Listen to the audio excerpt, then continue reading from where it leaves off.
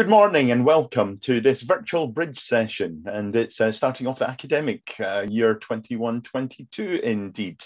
And yesterday I was at a JISC event dealing with diversity and inclusion, and that's a very big area. And today's presentation is related to that. However, it's focused on that pivot to online that many of us have been through over the past year and learning from the experiences, the diverse experiences of many in that. We're very pleased to welcome from Age Scotland, both Mike Douglas and Jonathan Park, who are going to talk about delivering age inclusion workshops virtually. And with that, over to you. Thank you, Jason. I'll just come in and share my screen, and hopefully it will be us up and running. Looking good. Excellent. Well, thank you very much, everyone. Thank you for giving us the platform today to share some of the work that we do across Scotland on age inclusion, and specifically to talk about the last sort of 12, 18 months and the journey to digital that we've been making. So, why do we focus on age inclusion in the workplace? Well, we know that there are a whole series of protected characteristics defined by the Equality Act. But in reality, when we speak to organizations, we find that age really is the poor relation in the D&I agenda. Most companies will have some sort of D&I program focusing on gender, on race, and on sexual orientation. But actually very few have done anything about age, yet it's the one protected characteristic that will affect us all. And when we look at older workers themselves, 30% of them didn't even know that it was illegal for employers to discriminate against them on the basis of their age. So I then started to think about, how can I really bring this to life for you to make you realize that this is a really big issue? So what I did was I went to the supermarket. And in the supermarket, I bought 3 cards, genuine birthday cards that you can go and buy at your local supermarket. What I couldn't find was anything that said, ha ha, you're disabled. I couldn't find anything mocking people of color, because that would be clearly unacceptable. But actually, as we currently stand, age seems to be fair game. So how do we work with employers to help them create an age-inclusive workplace? Well, for us, this started in 2014, where we started to sow the seeds of our now orchard, where we launched retirement planning workshops. And these were full-day workshops, not just doing the traditional, let me tell you about your pension and how much money you're going to have, but looking at how you're going to live, how you're going to look after your health and well-being, what you're going to do with your time and create an active social life, what the legal aspects of later life are, and how you need to look after your legal issues as well. Over the years, that has developed.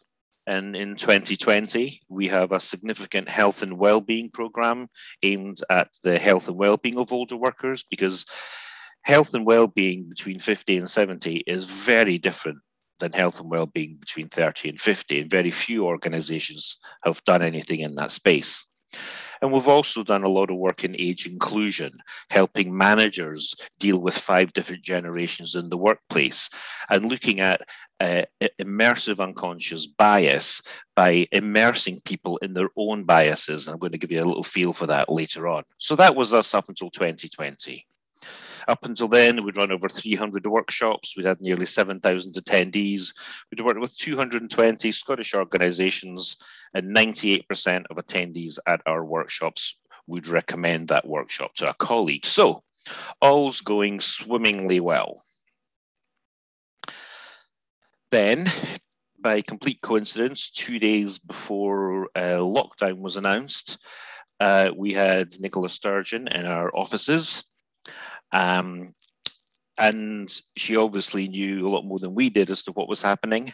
And at that point, the Scottish Government asked us to run the national helpline for older people through the lockdown period. We went from having 8 people in a contact centre based in the office right behind Nicola there, to having every single member of staff, over 50 members of staff, working from home on a soft phone system through their laptops, handling thousands of calls from older people across Scotland. And, you know, the calls during that period really went from people terrified they couldn't get medicine.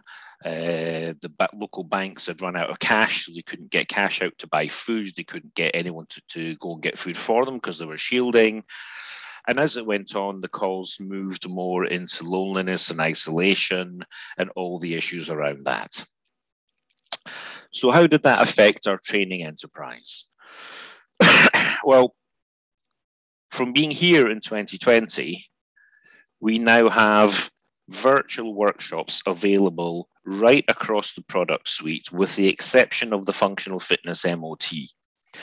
And the functional fitness MOT is where one of our physiotherapists works with individuals to genuinely do a physical MOT so that they can understand where they are strong and where they're not so strong. And obviously that has to be done face to face. So, but apart from that, whether it's the dementia awareness, the health and well-being courses, right through to unconscious bias, we're delivering these successfully virtually. So how was that journey? And I think this is a great picture of the early days of trying to run workshops remotely. I guess when you think about it, where video conferencing was used previously, people would be in offices. And so you would be doing pretty much an office to office connection. But as you can see here, when everyone starts logging on from home, we experience that people have just vastly different levels of IT experience, vastly different qualities of IT hardware, and possibly most important, vastly different levels of broadband speeds. And I think over the last year, a large number of people have invested in improved broadband speeds so that they can work from home. And that caused a lot of challenges earlier on. So when we come into actually looking at the workshops that we run, we actually got heavily involved in Zoom, although our preferred platform would have been Teams, but from security perspective. But Zoom had significant levels of functionality that we really found we needed to use in order to keep the workshops engaging and stimulating. So breakout rooms was very important, and obviously Teams now does do breakout rooms, but the breakout rooms were very important because the whole point of doing a workshop is that people get a chance to talk to each other, learn from each other, share experiences. And when you've got 16 people on one big screen, that's less easy to do. Breaking them out into groups of 4 was giving people responded much better. They got more engaged, and they certainly found it a more enjoyable and rewarding experience. So breakout rooms was an essential piece. I mean, obviously it's something we would do as a matter of course nowadays, but in those early days it was very new. The other aspect was using polls. So quite often, if you're doing a face-to-face workshop, you would say, you know, who's done this, who's done that, put your hand up if, keep people moving around. Where obviously we do that electronically through the use of polls. And actually even today, Microsoft's functionality on polls is not as simple and easy to use as it is on Zoom. And for that reason, quite a few of our trainers still prefer to use Zoom for that reason. So by using polls, it's quite effective because you can ask a question, and then the results display graphically in front of people, and everyone can see the opinion of the room. It's a good way to keep people engaged and to stimulate conversation and learning. And it's also quite good because it adds a visual element, so you're not just talking all the time. We also discovered that the sessions on virtual workshops needed to be shorter than on face-to-face workshops. So things like our Planning for Your Future, which is ordinarily a full day face-to-face, we run over 2 half days when we do it virtually. Quite a few of the workshops, like unconscious bias and things like that, the immersive nature of it actually takes an hour longer to do face-to-face. When you do it virtually, it is much shorter. There's a bit less debate going around in the room. And so that was a bit of a learning that those needed to be shorter. And I think one of the other big things for us was having technical support. So on all of our workshops, there is a presenter who is hosting the workshop, but there is also a technical support person on every workshop, because keeping people engaged virtually, making sure you're modulating your tone of voice, and using more interesting slides, you need to be able to focus on that. And anyone who is having trouble getting logged in, etc., the technical support person deals with that. They also deal with all the polls, making sure that they get activated at the right time and that the results get displayed, so that if anything goes wrong there as well, they're there to do that. So interestingly, while on a face-to-face workshop, we may have one presenter there, when we run it virtually, we have 2.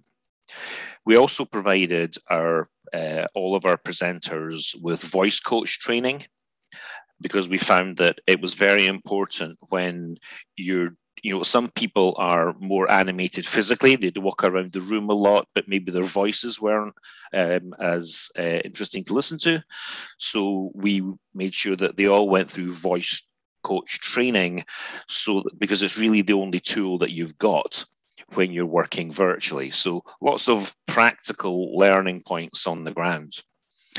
We also then started to invest in digital assets that could stimulate some of the conversations that would go around a room. And what I'm going to do now is show you a couple of the interactive elements that we do. So this is a short film, couple of minutes, on what is age inclusion. Is it actually an issue in the workplace?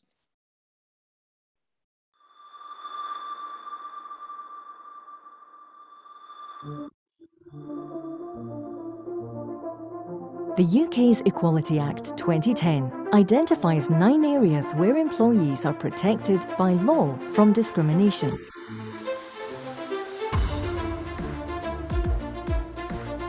Ageism is any form of negative or positive discrimination, stereotype or bias relating to age. The Scottish Government's Fair Work Convention has a vision that by 2025, people in Scotland will have a world-leading working life, where fair work drives success, well-being and prosperity.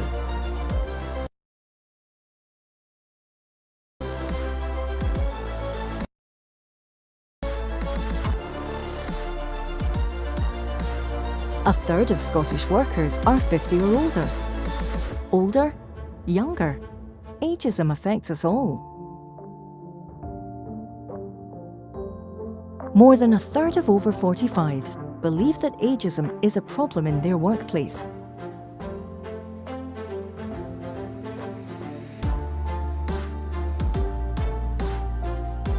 Including being a barrier to progression and development.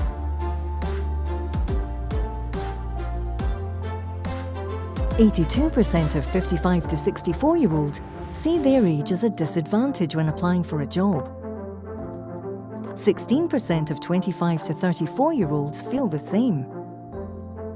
So how do we create age-inclusive workplaces where employees of all ages feel respected, valued, and are able to fulfill their aspirations and potential?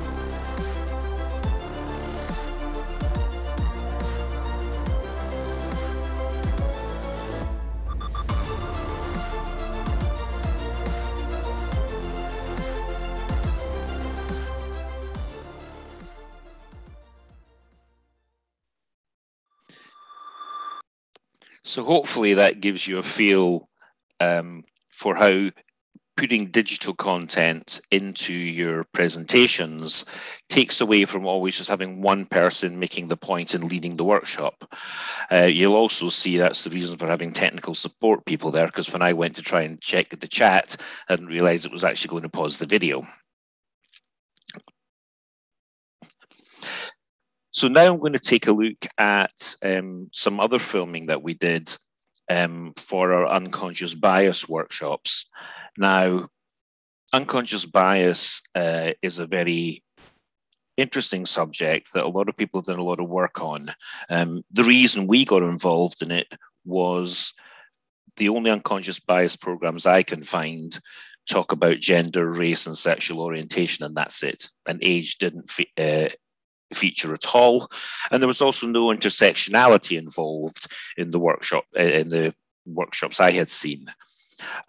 And my other concern about them was they were a little bit of a lecture. So someone would stand up and say, this is unconscious bias. It's really not a good thing to do. You should really stop. You think, okay, that's interesting. How do I do that? So what we did was we created some different digital assets that would help people experience their own biases and understand how their own biases impact others. So I'm going to show you a short film here of about 1 minute. It's filmed of somebody walking into our office.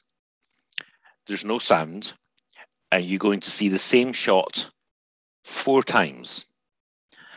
But I think as you look at it, you will feel very differently each time.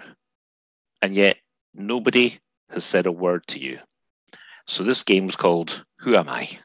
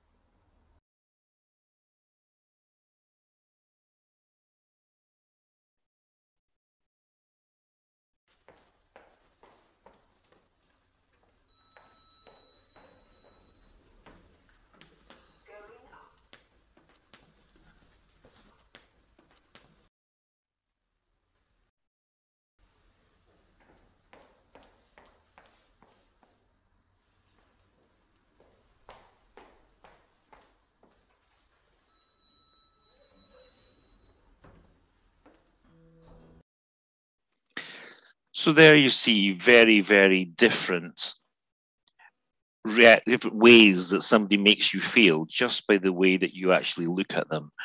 And this is just a small part of the digital elements that we use in a workshop. But it's quite interesting, you know, who was the person in each of those sessions? A woman in a hijab, a mum with a big buggy and noisy children, someone from been begging on the streets outside, someone in a wheelchair. What happens if it was the same person each time and that these people were just in different moods that day? So these digital assets work really well when we're doing virtual workshops because they can be used to stimulate really good conversation. And the next exciting thing that we're doing, and actually we're doing this at 12 o'clock today, so we are genuinely excited about this today, is we're looking to build virtual reality experiences to help people understand and empathize what it's like to be living with dementia. And we're looking at the proof of concept today, so look out for new workshops from us, hopefully in about 3 to 6 months' time. So I think our summary of the situation would be, we think virtual is here to stay, but we don't think it'll be exclusively virtual. We do have some organizations who have got staff spread all around the country who are saying, we love this virtual because, you know, people from all around the country, we just could never afford to get them together. We couldn't afford the travel time, the travel costs to actually get people into the same room, the overnight accommodation. And so it has been very, from some organizations, has been hugely encouraging, and they see this as the long term. However, we have a few organizations that are saying, look, we're going to suspend this till we can get people back face to face around a room, sharing experiences with each other. But if you remember before, I said pre-pandemic, 98% of attendees at workshops would recommend it to a colleague. We've run 100 sessions since September last year, and 99% of attendees would recommend it to a colleague. So virtual does work for people. I certainly appreciate it can be non-inclusive for people who are less comfortable using digital assets, and for that reason, and if just for personal preference, we do see face-to-face coming back once it's safe to do so. But for us, it's been a really successful trend. It's allowed us to keep working with organizations on becoming age inclusive, despite us going through what we've done in the last 18 months. And that's us. And thank you very much for that thought-provoking review of your move to online. And we've had a good few comments there. And I'll start off at the top with Walter's, who, I'll just repeat the comment, if you don't mind, Walter, about the fact that the Zoom gallery shot that you had up there showed very much the differences. And he says about the hardware and about the bandwidth. I would also add to that, and again, Walter, I'm sure you're one with this, it also shows about the difference in conducive environment that people have to be able to take part as well, and that can be difficult. And I think there was certainly the appreciation of the voice coach training, the recognition of the importance of voice, not something we've had before. Can I ask if there's anything that you did in the move online that you, thinking back, would have done earlier? Anything back that we would have done earlier? I know, Jonathan, what do you think as well? I think I would have got this background done earlier, that's for sure. A good background. Yeah, it's been very good. I actually started lockdown doing a different photo from my personal photo archive from around the world every day. And then after a month, I thought, hang on a minute, let's do this every week. And then if it carries on like this, I'll maybe just change it once a month. But yeah, I think that's an issue. I think you made a really good point that I omitted to mention, is people's personal space. And, there's definitely been an age element to this that's starting to come through really strongly in research. A lot of older workers are saying, yeah, I'm further on in my career, I've got a nicer house, I've got plenty of space at home, why would I want to go back to the office again? And a lot of youngsters are going, well, apart from the fact I'm not seeing any of my friends in building careers and learning from people, there are 4 of us in this flat on one living room table, and you can't have 4 Zoom meetings at the same time. It just doesn't work. So there's definitely been that element. I think that's a really good point that you made. I think the tech support one was thinking about it quite obvious, but the first 2 or 3 workshops that we just ran them with one presenter. And I think you really need to think about how are you getting through to people? What's the learning experience like?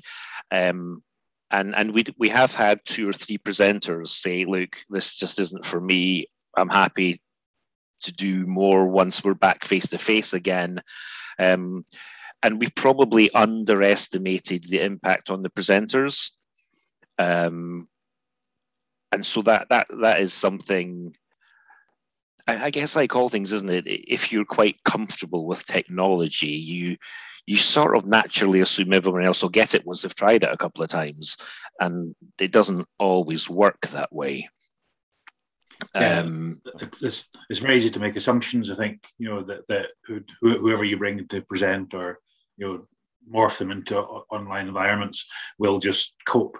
But that was something we probably should have jumped on sooner, to offer more support of all different kinds to our vast array of speakers that we have. Because as Mike said, some people just turned it back and said, sorry, I'll wait till face to face, because that's not just for me, and we should have picked up on that a bit sooner. Fantastic. Yeah. And I've got two questions here, and I'll invite the people to come in and do them. First of all, it'll be Kenji and then Lorraine. Kenji, would you like to ask your question there? Yeah. I'm just interested. You mentioned that you had to compress some of the courses, make them shorter if they were delivered online. And do you feel that something was missed? I mean, given that your satisfaction rates actually went up, but if you compress the course, what do you miss out on? Yeah. So I think what happens is when you're doing face to face, you'll sit there and you'll say, okay, let's take unconscious bias. Let's talk about Allport scale. So Allport scale goes from just, walking across the other side of the street of sort of when a person of race comes along, and it ends up with Holocaust type mass hysteria around the country. If I'm doing that face to face, I can spend 5 to 10 minutes putting it up, and then we can have a chat about it. And the chat will go on, and that could take half an hour while we all explore it. But when you do it virtually, it still takes you the 5-10 minutes to go through it, but the chat doesn't go on for 20 minutes. People tend to go, yeah, I got that, I saw that, I said this, you said that, and the chat only goes on for another 5 or 10 minutes.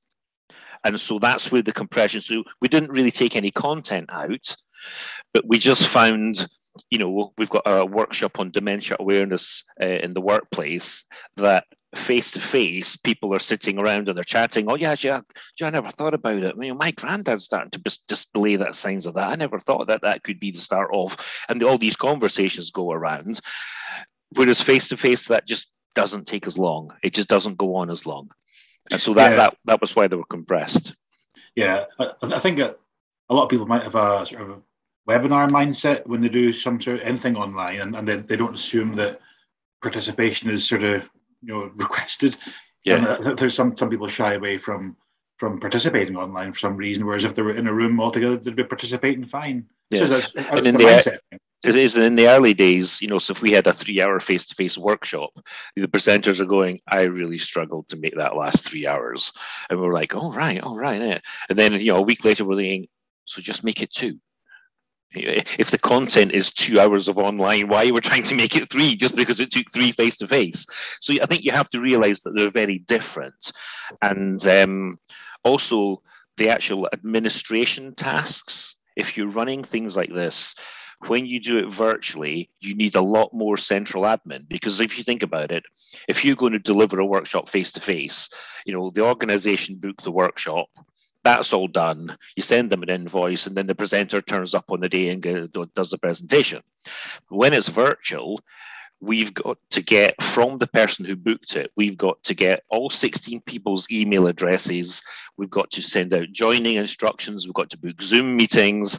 We've got to get all of that administered in a GDPR compliant manner so that we're not hanging on to people's personal email addresses and things like that. So actually, the amount of back office admin to run it virtually is probably 4 or 5 times a face-to-face one.